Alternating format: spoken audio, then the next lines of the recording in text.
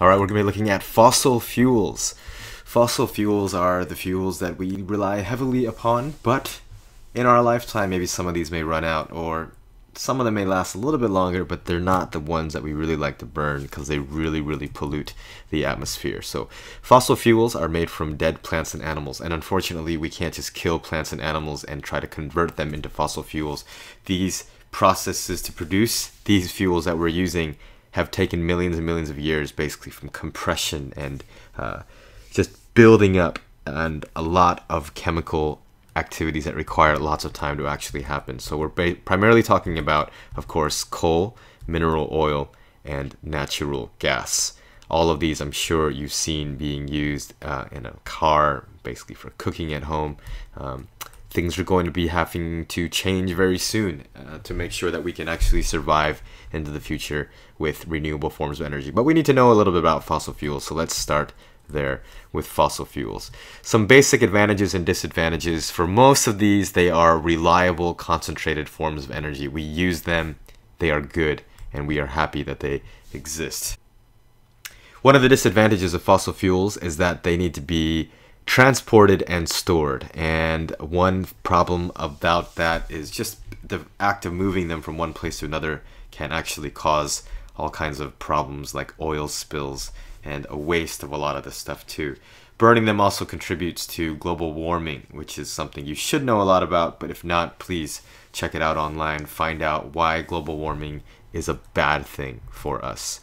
Coal is probably the one that will last us the longest. We have a lot. There's plentiful supply, but we're still estimating a few hundred years, maybe.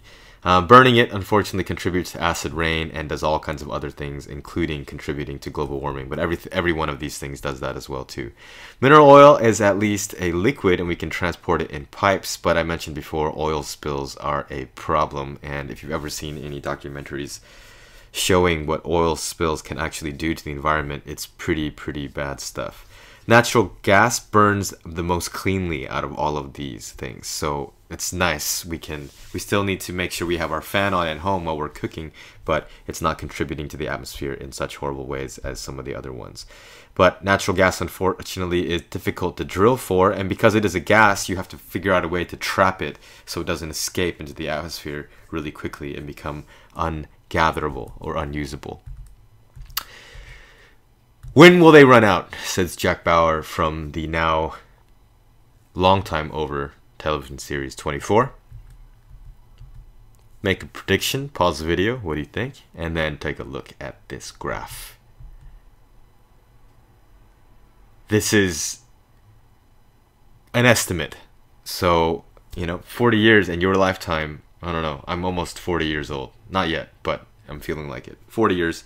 We could be running out of oil within our lifetime. But it depends on how we build our cars and become more energy efficient. If we can build devices that use oil that are more efficient and don't use as much as we used to need, like some of these new hybrid cars, that's really awesome. And maybe we could stretch this use out a little bit longer and come up with some other types of ways, other forms of energy before we actually run out and become really sad.